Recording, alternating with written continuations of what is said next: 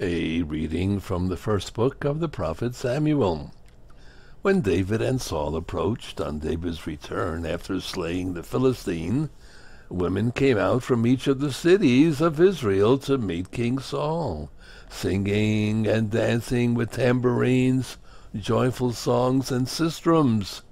The women played and sang, "Saul has slain his thousands, and David his 10,000s." Saul was very angry and resentful of the song, for he thought, "They give David 10,000s, but only thousands to me. All that remains for him is the kingship."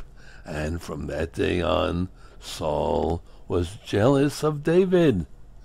Saul discussed his intention of killing David with his son Jonathan and with all his servants. But Saul's son, Jonathan, who was very fond of David, told him, "My father Saul is trying to kill you.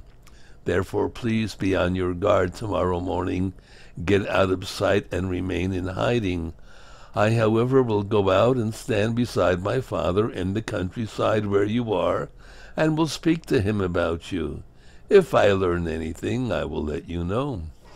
Jonathan then spoke well of David to his father Saul, saying to him, "Let not your majesty sin against his servant David, for he has committed no offense against you, but has helped you very much by his deeds.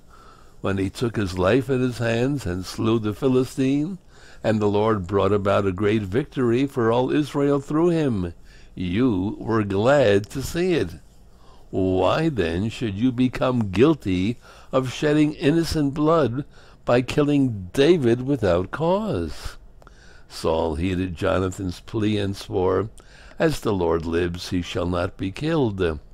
So Jonathan summoned David and repeated the whole conversation to him.